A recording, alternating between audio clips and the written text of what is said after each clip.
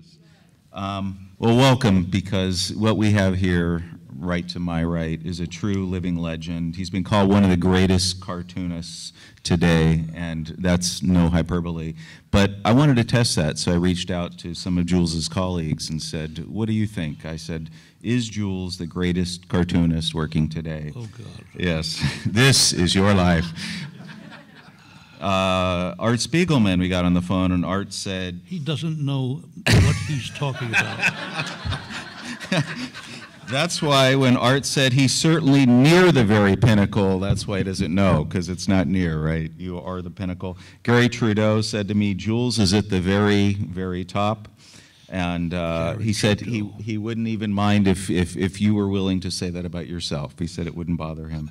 And Scott McCloud said you have a resilient, adaptable mind, but your convictions stand the test of time. Is that fair? I'm willing to sell out to whoever will make an offer. So I just haven't gotten an offer. It's all these years. Yeah. My question is, I asked him, what hasn't Jules done as a cartoonist, as a humorist, as a children's book illustrator, as a screenwriter, as a playwright? You've pretty much done it all. You've done so much that even your old girlfriends are showing up at these signings, right? So, you know, he won a Pulitzer Prize at the Village Voice, the dear departed Village Voice, right? But you were an institution for more than 4 decades. You got Obie Awards. You're in the Comic Book Hall of Fame. You're a Lifetime Achievement, the Writers Guild of America, right? Look, they're here because they know this shit. We don't have to. I was waiting for that. But the main thing I want to say, do they know in January you turn 90 years old, and with... Oh, thanks. And with your graphic noir trilogy, including the brand new one, The Ghost Script, you are as creative as ever. Please give a huge welcome to a rare appearance to Mr. Jules Feiffer.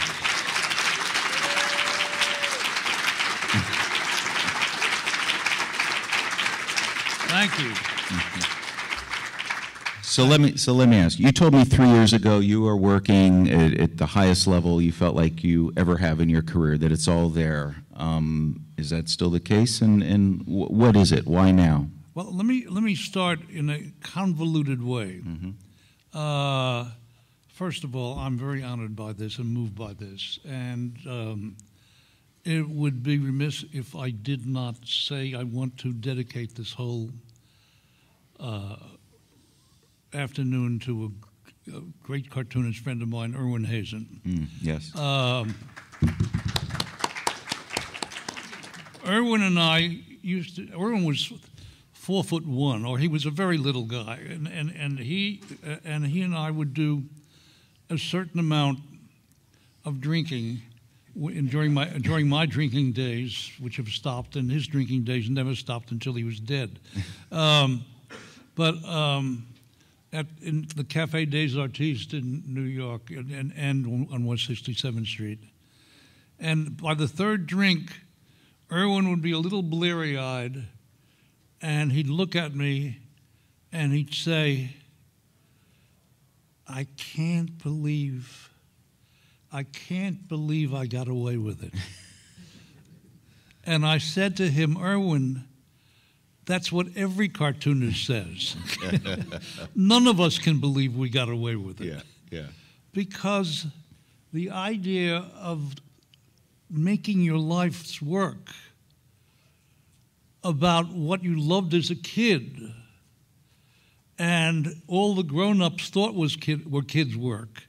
And as you grew up, they went on to the real world, which was essentially being unhappy in everything they did. And you went on doing what you wanted to do when you were a kid, and refining and reforming that and playing around with it, and then somehow making a life out of it.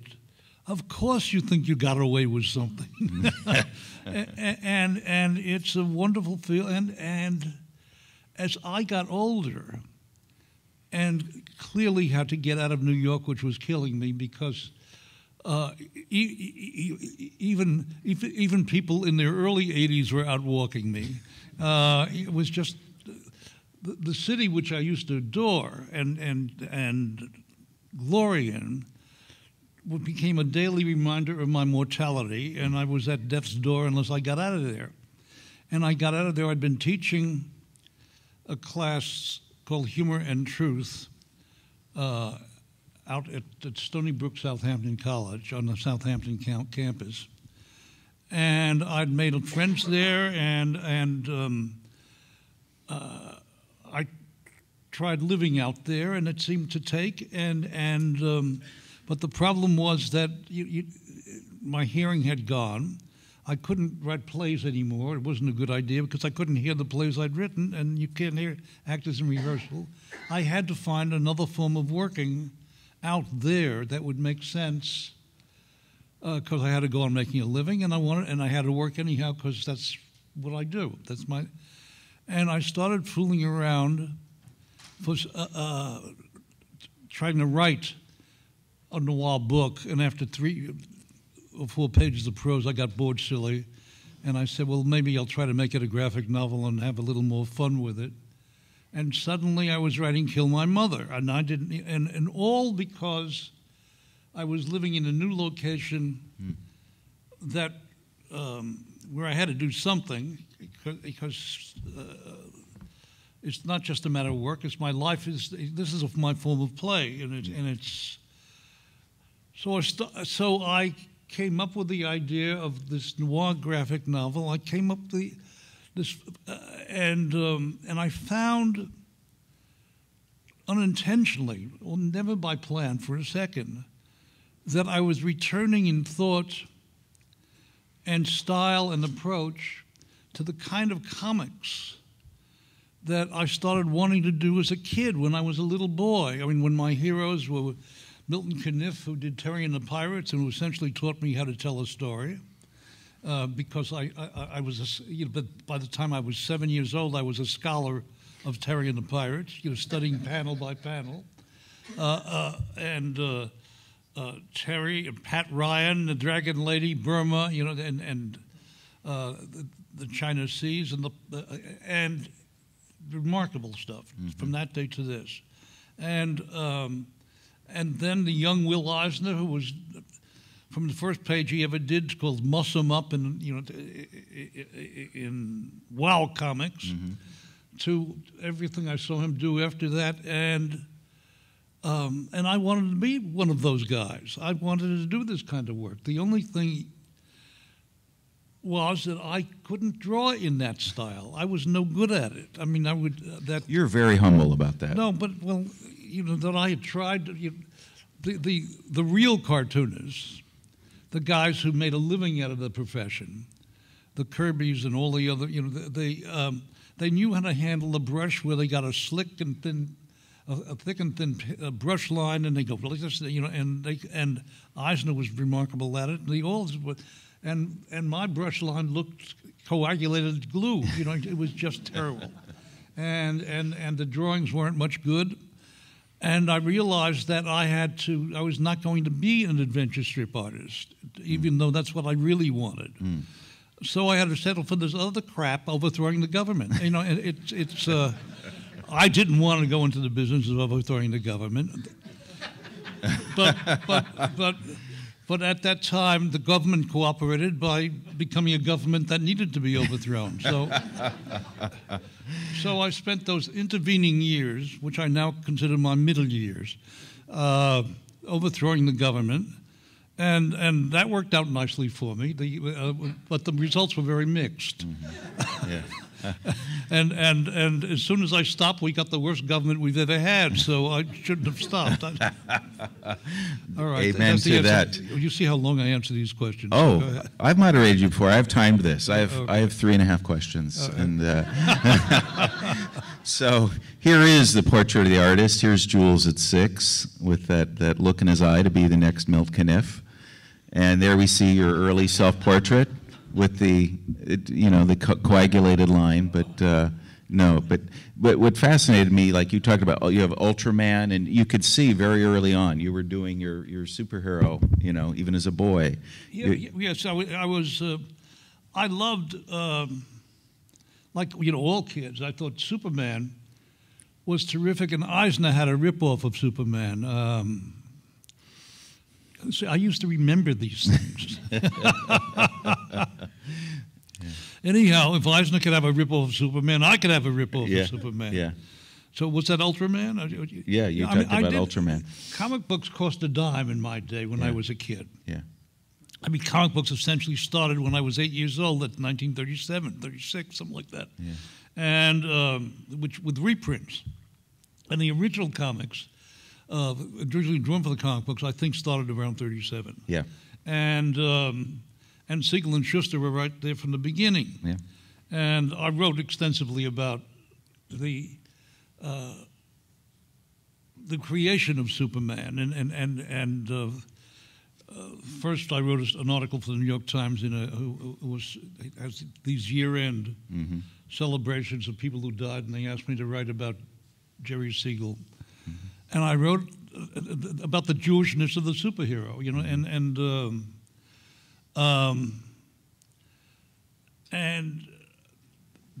because these kids from Cleveland during the rise of fascism and Native American fascism in the Middle West, how funny! Who ever heard of such a thing? Yeah. And isolationism and anti-Semitism and racism, and they were these kids in high school trying to find a place for themselves and feeling outside, and all the jocks in the school were going out with Lois Lanes, and they were thinking that if they only knew what I was really like, and that's what Superman was. Yeah. The kind of the assimilation dream of the nerdy Jewish boy who couldn't get a date.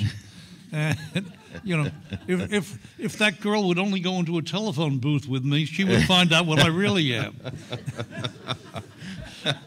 And what I really am is the same schmuck I am outside the booth, but not in my fantasies, and I'll put those on paper, and I'll get rich and famous, and then exploited, and then get trashed by the people who, the usual story. That old song and dance, right?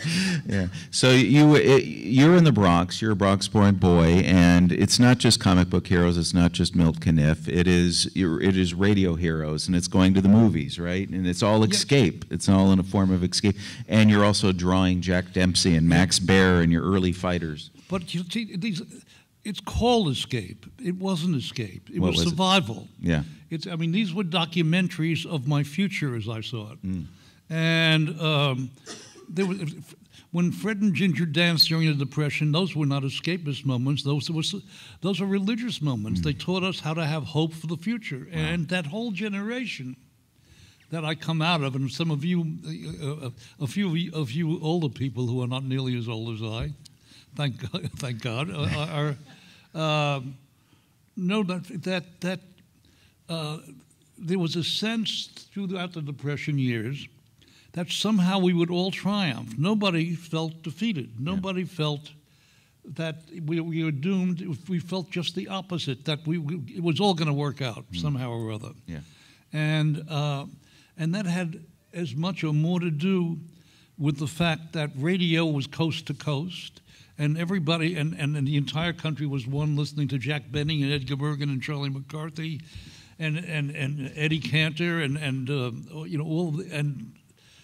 they laughed at the same jokes, and they shared the same culture, and the same thing with people went to movies once a week. That much of what went on was shared by everybody in the country because there was nothing digital to go into your own little thing with. So everybody knew what everybody else knew, whether you were north or south or east or west, with differentiation, of course. But it was there, and it united the people, and it gave them, and the forms of entertainment gave us a sense, because the entertainment was so upbeat in so many ways. Yeah. That it gave us a sense of our own future and our own survival.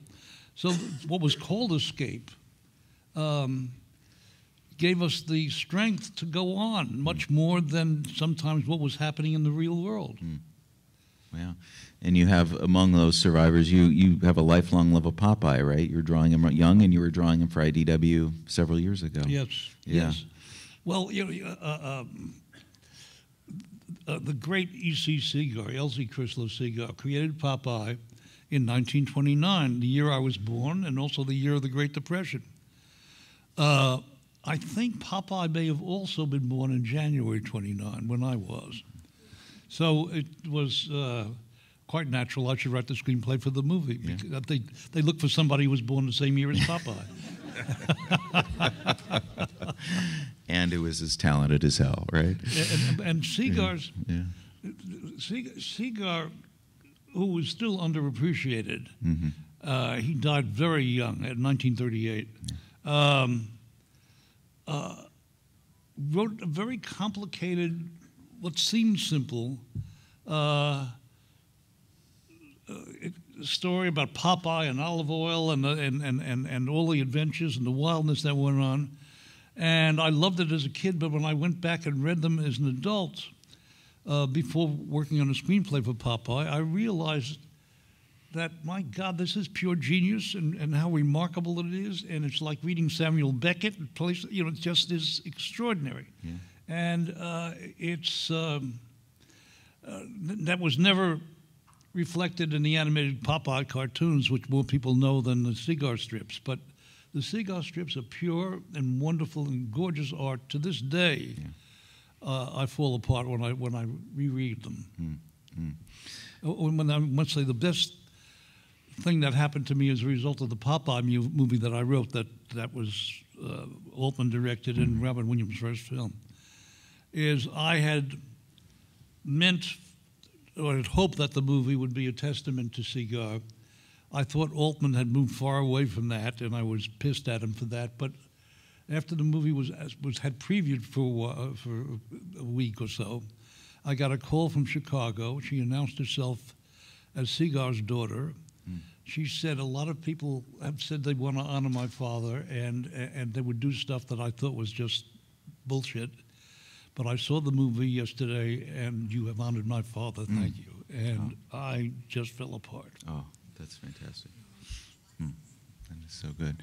So you're drawing Clifford. You moved to Clifford, right? Yes. Your first published strip. And and here's 1950, your color Clifford. And were you nodding to any influences there, or were you finding your own voice? Well, I was... at that time, I was doing the scripts, Spreading the Spirit for Eisner, which means I'd write them on 8.5 by 11 sheets of paper with little layouts and balloons and indications of what the story, I wrote the dialogue and stick figures for what the pictures and layouts would be, knowing Eisner would go over it and rewrite it and do this, but he would use that as a jumping off point. Yeah. And we had been doing that for a while, and then, and I thought I was so successful at it, and Eisner seemed to think I was so successful at it, that I thought I'd ask him for a raise. Yeah. Now, Eisner was a truly great and brilliant and wonderful man who I loved, but he was cheap as shit. And he acknowledged that. Yeah. And he said, "You're not worth it to me, I'll give you the back page." So he gave me the back page for a strip, and I thought I would do a strip about a real Bronx boy in my real neighborhood, and I would call him Clifford. And what I wanted to do was, in fact, a kind of pre-Peanuts Peanuts. But I didn't have the skill or the imagination to do that. So I did just a little wise guy kid who was like so many other wise guys in comics, but he happened to be a Bronx boy, that's all. And I never thought that I had done with Clifford what I should have been doing with Clifford, but I had the back page with a credit on it for 2 years or so before I got drafted out of Clifford and out of the Spirit into the Army, and what started my real life. Yeah, yeah. So what was it like being in the studio, not just with cheap Will Eisner, but Jack Cole and Wally Wood and these guys, and you're 17. Bear in mind, he was 17 when he's there. Jack Cole was not there. He had gone on to do, he was doing Plastic Man by that time. Yeah.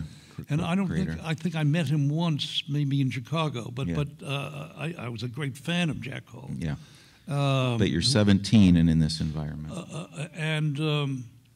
But Eisner it was very curious working for Eisner, because he worked in a dark outer office where usually the secretary worked. So in the inside office with all the lights, he had 3 or 4 drawing tables, and his assistants worked, putting out the spirit, and I think it was just the spirit. I think there were no other. There might have been other. No, I don't remember now. I think in the beginning it was Lady Luck and Mr. Mystic, but they were brought in from the outside. Yeah. So we had a wonderful penciler named John Spranger, who was doing. Eisner would scroll something, and John Spranger would ink it, and then it went back to Eisner, he would pencil it, and Eisner would ink it, and change things as he, just redraw everything, and with his extraordinary facility. And he had a lettering man named Sam Rosen, and he had another background man. I forget who it was in the beginning, but later became my friend Jerry Grandinetti from the Bronx. He had this whole staff turning out this material. And when I first met them, I thought, they must be so honored to be working with this genius. But I found out they thought Eisner was old-fashioned, old hat, and they had no interest in. This was just a gig to them. This was they didn't value the spirit. They didn't think this is revolutionary stuff. This is groundbreaking. They thought it was just the reverse. And that I was the only one who knew the value of what was being done there. And what Eisner, and that was the reason I held the job, because I was, the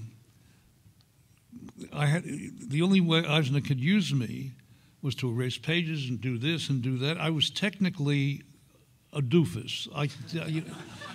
From that tape to this, I am technically a doofus. And Eisner would patiently try to explain to me how things get done in comics, and I'd nod my head, and from that day to this, I didn't understand a word he said. But he got it all. He understood all the terms, and he was very patient with me. And but the reason he kept me around was that I was a scholar of Eisner, and I could talk to him about comics. Yeah. And I was the only one in the office that appreciated what he did and understood what he did. So he kept me around as a kind of critic of the spirit and critic of Eisner, who understood what he was trying to do, and nobody else gave a shit at the time. That I was the first spirit scholar. And that's what kept me. There was nothing else I was competent at doing. I would have fired myself in a week. And finally, at a certain point, when I suggested to him at a certain point, out of pure innocence, I was just dumb. I said, the artwork on the spirit now is better than it ever has been. But the stories were a lot better in 1940 and 41. Why don't you write as good stories as you used to? Wow. I said to him. Yeah. And I didn't know what I was saying. and I would have fired me for that. And Eisner said, well, if you think you can write one better, you write one. So I wrote one. Yeah. And it became a story called 4.5 Minutes or 12 Minutes, about a kid in the Bronx, of course a kid in the Bronx. And it said, it'll take you so many minutes to read this story, and by the end of it, the kid in the story will be dead. Yeah. And Eisner loved it. And he would then rewrite, and I always thought do damage to my beautiful scripts, but when we argue, we actually argue. I was by this time 17 and a half, and I'm going back and forth arguing dialogue and style and what we change with his genius, So, and he's giving me points, and but he's treating me as a colleague, collegially, not some schmucky kid who just came off the street. But it was amazing. Yeah. and he wasn't offended by. He just let me do the work. Wow. And because and even though the guys in the shop didn't know what they were getting, he was always visited from the outside by young cartoonists, by older cartoonists who paid homage to him, Yeah. and wanted to be around him and hang out while he would, and others who came in, and it was, terrific to see how appreciated he was by other people who didn't work for him. I love it. So here you are in the 50s. You're at the board for the Village Voice, and beginning what would be a 4-decade, reign. This is the way I used to look when I looked that way. But and there's your first Village Voice strip, 1956.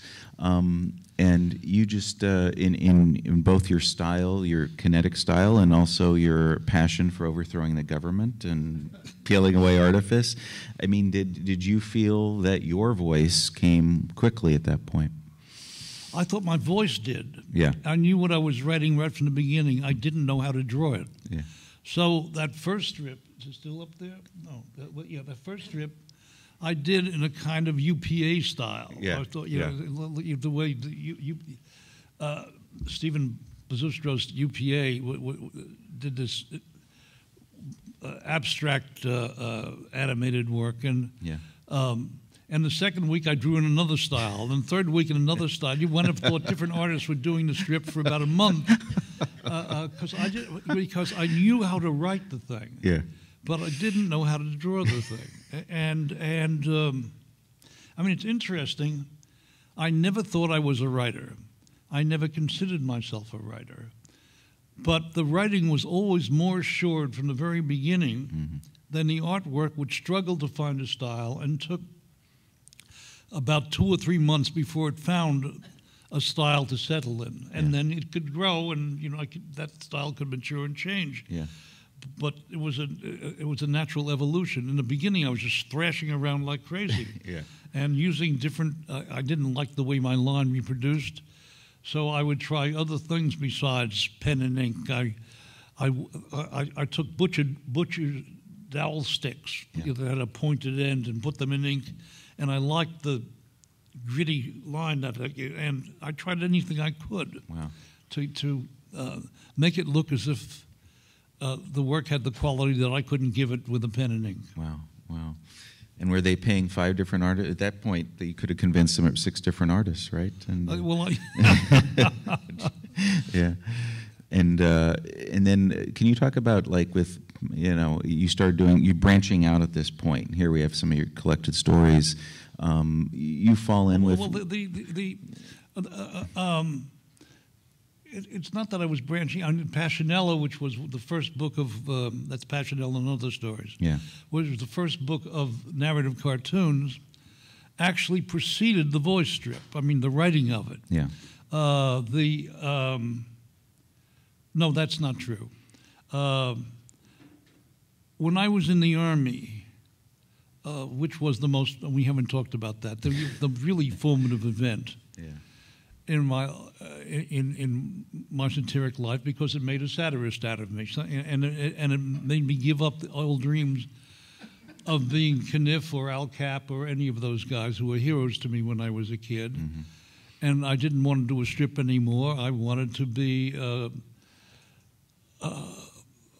I thought the Cold War and conformity in America and incipient McCarthyism, which was just beginning, these and mind control and thought control, I thought these were what I had to cover and what I had to attack, and nothing was more mind control than the United States Army, which didn't give a damn whether you... I mean, the Army, when you said you're sick, they said, as a proven line, prove it and die. And they weren't joking. And so I didn't see my enemy in the Army as the North Koreans, who meant nothing to me. My enemy in the Army was the Army.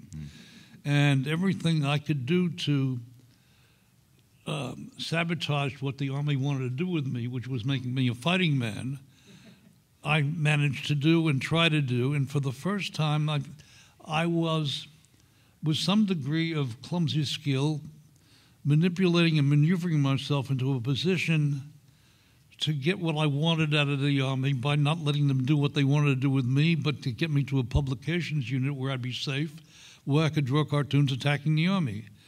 What seemed more natural. And somewhere along the line, I came up with the idea of Monroe, M-U-N-R-O. A 4-year-old boy gets drafted by mistake. I wonder how I came up with that idea. And the Army doesn't acknowledge that mistakes and that was that's almost a documentary. The Army didn't acknowledge mistakes, so I wrote that over it, and because I was inventing a form that didn't exist at that point, it took me almost 2 years or a year and a half to write a fairly close version to what the finished was. I kept revising and revising and making it better and stronger, but it was that idea, and I saw this as a survival mode for myself, know. But it told me that that what I wanted to do now was this kind of narrative cartoon that attacked what I found what was wrong, that was real satire as opposed to kind of the soft satire one found in newspaper comic strips. Yeah. And I knew that was not for syndication, and I knew that had to be in books or publications, and that became my ambition. But it wouldn't have been had I not been drafted. So the Army gave me the bare bones of the career that followed, and I never would have thought of it had it not been the Army. It gave me a real enemy. Yeah. Who wasn't Jewish and wasn't pretending they were doing these awful things because they loved me so much. So without feeling, free of the guilt of my mother and my father and all the relatives and the schools, for Christ's sake, pretended to teach you and taught you bullshit. Yeah. I was free to deal with an enemy who acknowledged and hated me, and I could hate them. Yeah. It was wonderful. And you didn't have to ship out to do it, right? Well, they tried, but I managed to even outfox them in that way. Yeah. At one point, I was out in the middle of a field after having won one more battle somehow against all odds, and I'm crossing this field, and just then the flag starts to go down and taps, and you're supposed to stand and salute the flag. And I had just come from this unlikely victory where I wasn't going to be shipped out. I was going to go instead to a publications unit in New Jersey to do what I wanted to do. And as I stood there saluting the flag, I said as loud as I could, "I fucked the Army. I fucked the Army. I fucked the." And that was, that was in fact the beginning of my. My early manhood, which was really my delayed adolescence, because as a Jewish boy in the Bronx, I was so busy trying to be a good boy so I wouldn't disappoint my mother, that I didn't have my adolescence didn't begin until I was in the Army. At the same time, I learned to drink scotch, and that really helps with adolescence. Yeah, yes. And began a rebellion that lasted until... Yeah. Half past, right? Yeah. And so we were talking about that as you become more political. Here we have as a political playwright, we have the White House murder case, and going forward from Little Murders, and you have fallen in with this professional and personal kinship and deep friendship with Mike Nichols and Elaine May, and working with Alan Arkin, and it just seemed like you, going forward through carnal knowledge and everything else, you guys just were all simpatico. Well, it's interesting. In the beginning, you're alone and you think you're working alone, and nobody else is doing this stuff. And the Voice did not pay me. They didn't have any money, or they claimed not to. Even if they were paying other people, they didn't tell me. So I was working to make a living at an animated cartoon studio in New Rochelle, Terry Toons, where R.O. Bleckman was also working on an animated version of his extraordinary Juggler of Our Lady. Yeah. And I'd come home, and it was a wrong way commute from New York. Everybody was coming into the city from the suburbs. I was going up to New Rochelle, where Terry Toons was headquartered, and worked there, and then come back at night and work in a tiny little apartment. I'd open up my dinner, a tuna noodle casserole, Stouffer's tuna noodle casserole, put it in the oven, and sit in front of the TV. And one night, Omnibus was coming on, and Alistair Cook introduces this young couple called Mike Nichols and Elaine May, who I never heard of. And I watched something extraordinary going down. I watched my stuff being done on TV. They did teenagers, and they did Mike talking to his mother, who was Elaine, about, and I thought, this is what I do, but they're better. But it was the same critical, it was exactly in the same vein, whoever these people are. And I knew that I had to know them, I had to meet them, I had to find out about them. And there was, I think they announced at the show that they were in New York at the Village Vanguard or something. So I ran down there at the first opportunity and ran in after the show and introduced myself, and it turned out that they had been reading me from the very beginning. And we were, it was a love feast from the start. And because, and then I learned about the Chicago roots to all of this. And when I went to Chicago a year or so later, and went to Second City and discovered that the way they worked in improv, getting ideas from the audience and getting, it was exactly the way I wrote a comic strip. That I'd start a panel, not knowing where it's going to go. I'd figure out a line, and then the next one, and the next one, it would, things would just develop.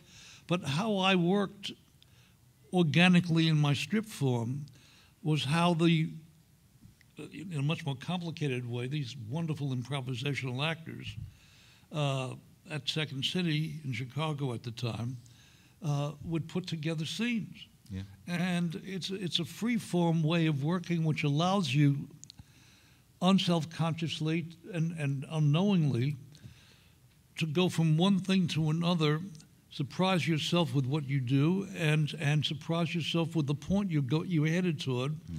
And in my case, also surprise the reader by taking them quietly, without fanfare, and undramatically, and very quiet, simple drawings, so that the system won't be shocked, and they're just paying attention to what they're reading. Take them from something that looks very simple, and then pow, you give them the insight in the last panel, and give them something to recover from. Yes. And that was, how I learned how to do this. Wow. But it was, and I loved doing it. I loved the chance, and there was so much. This is at an age, post-McCarthyism by this time, that we're liberal, college-educated young men and young women were afraid to voice their own opinions or talk openly, because although it wasn't the time of Joe McCarthy, it might injure their job opportunities. Yeah. It might injure their career advances. So they spoke secretly or in code. So everybody spoke in code. And it was my job to decode the code. Yeah. So that this was a comic strip that was really about language, and how language was not used to communicate, but to disguise communication. Yeah. That language was used to bullshit. Yeah. And so I was decoding the code makers, and that became so really what the career was about was not doing a comic strip. It was doing a piece about language and how the misuse of language was how we governed in our families, in our sex lives, in our marital lives, in the country at large, in our politics. On every level, we were using language not to communicate. Yeah, perfectly said. So let's get to, when you've said when you started this noir trilogy, scripting it years ago with Kill My Mother, you didn't set out to be political, but you're dealing with the blacklist, the same terrain that the Front and Trumbo and other works since have worked on. But now when we read it, like, and you also have the Ghost script, you have Cousin Joseph, you have characters yelling lines like, it's the immigrants' fault. Yes. And identifying what is an American, who is an American. And we can't, in our current era, we can't read it and have it feel like it's ripped from the headlines. Can you talk about the inherent? And all of that was unintentional. I had finished the script. The whole series was, in a way, unintentional. When I began writing Kill My Mother, somebody else was supposed to draw it because I didn't know how to draw in that style. And when the publisher said, nobody's going to want to read a book by you that somebody else draws. So go home and try to do some drawings. So I went to an art supply store and discovered that they in the interim, since I'd last looked around for this stuff, there were brush pens that had been created that could duplicate the kind of brush stroke that I couldn't do with a real brush. So that I could then these micron pens and brush pens and Tombos, and so that I could do my drawing as if it were in pencil with the looseness and freeness I always had, but it looked like a brush stroke. So the technology had changed to allow me to draw the way I always wanted to draw, to look like I was doing what they did, which I wasn't, but do it with a much more freedom and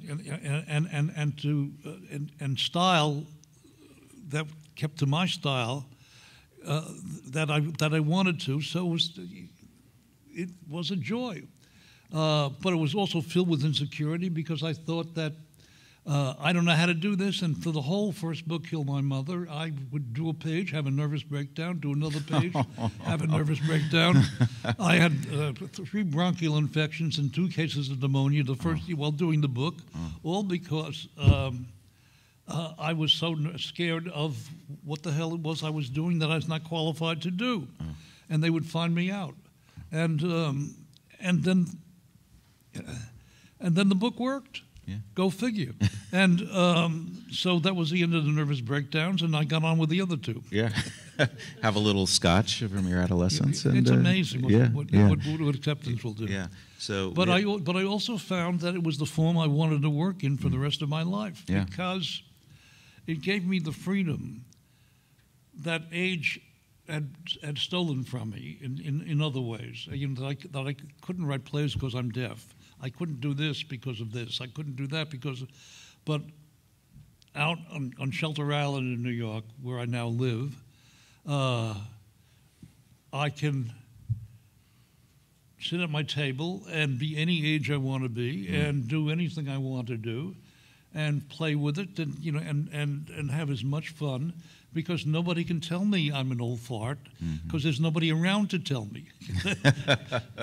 I'm the only one there to tell me, so I can pretend I'm any age I want to be. And it's an incredible amount of joy and freedom, and then and the miracle of going back to working in a form that I had given up because I was unqualified to, and doing adventure strips again, as being Kniff, being Eisner, doing these heroes of mine, who, particularly in this last book, the Ghost script, as I came near the end of the book, I felt their mentorship.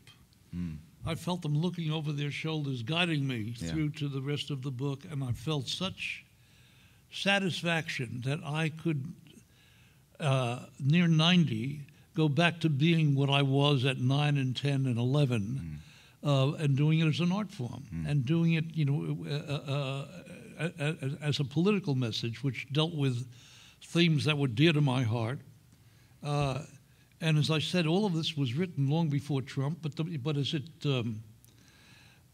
as Trump became evident in the illustration of the book, I didn't have too much to make it even more timely, but I did very little to update it to Trumpian. It was already in there because these these persecutions are part of our history. There's nothing new about Donald Trump, except he's more excessive than, we've elected Joe McCarthy president. That's the only difference. Yeah, yeah. But we've been through this before. We've been through it in the 1890s, the 1910s, the 1920s, the Palmer Act. Yeah. We've done dreadful things to immigrants all through our history. I mean, all of this is the real America, and what we've done racially, from the very beginning. From James Baldwin and Ta-Nehisi Coates, you just read them, and you will see that this, country has been living an official lie from the very first day, and we've been accepting the mythology and the lie, including liberals accepting it. And we go forward doing that. Yeah. Yeah. So the excitement is to see what happens next and to see what we can do about making the cynicism and untruths we've always lived by and justified, turning those around and against all odds, making this the country it pretended to be from 1789 on. Well said. We have time for one or two questions, depending on if Jules, what he wants to say. We have microphones right there. They, for filming purposes, they'd like you to speak at the microphone if possible. There's two of them. But, and Jules, you do get into the House Un-American Activities and Go Script, and, yes, and it's yes. a short line from Roy Cohn is right there next to McCarthy to mentoring Donald Trump. It's a direct lineage. Yes, please. I was wondering, since the last man standing gets to write the history, are there any untold stories that you held back during the lifetimes of your peers that you now would feel the freedom to tell? I hope not.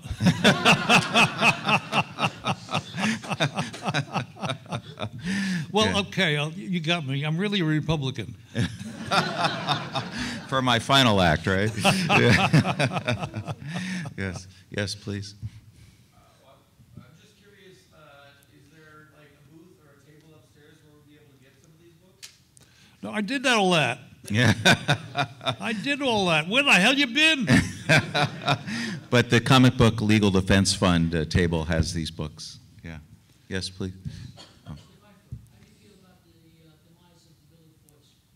What's that? How do you feel about the demise of the Village Voice? In my opinion, the demise of the Village Voice happened years ago. And I mean, the Village Voice, my Village Voice, was a lively, interesting, innovative paper which could be very silly and dumb and then be brilliant and always argumentative, always provocative. It had a person you couldn't stand on one page next to a person who you couldn't live without, on another page, and kept the word voice was operative. It believed in letting anybody speak, whoever, and didn't control, didn't try to editorialize, didn't try to censor, and operated as freewheeling style that affected the rest of journalism. And so the voice really didn't die. The newspaper died. Yeah. But the voice, the sense of the voice, you can find in endless. You can find it in the Washington Post. You can find it in the New York Times. The style of writing in the New York Times used to be deadly dull. The voice helped free that style and open it up and make it more literate and absorbed a lot of the writers from the voice. But the other writers from the Times just let themselves become good writers, as opposed to writing in that dead Abe Rosenthalian time style that so predominated for so many years when that awful man was at the helm of the paper. So the voice didn't die. It went on to take over journalism. So there we are. Beautifully said. Well, please give a big hand to the greatest living, most humble, possibly Republican cartoonist, 90 in January, Mr. Jules Feiffer.